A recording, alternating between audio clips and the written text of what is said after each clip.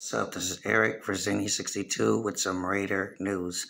All right, so newly acquired linebacker Denzel Perryman has came out in the press conference and said that he is considering now in getting vaccinated. Because if you remember when the Raiders made the trade for him with the Panthers, he was against getting the vaccine. But now he came out this past week and said that there's a lot of rules for us unvaccinated players. We just gotta sit in a room and order food by ourselves. And he went on to say that he loves to be around his teammates.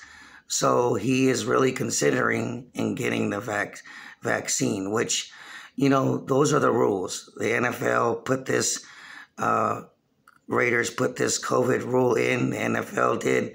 So the players know what the COVID rules are. So if they want to play this season, which I think linebacker Denzel Perryman does for the Raiders, he's got to get vaccinated. That's just the bottom line, okay?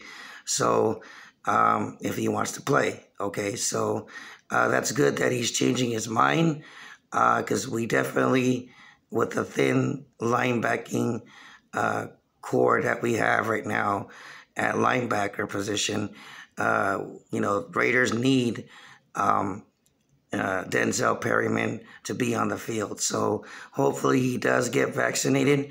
Gus Bradley knows, Denzel Perryman very well from his time being with the Chargers before he got traded to the Panthers. So that's good that Denzel Perryman is thinking about getting vaccinated because it's only going to help his team, the Raiders, and it's only going to allow him to be able to play on defense on this Raiders team this year. Okay, these guys know the rules, no matter which you think about the vaccine or not.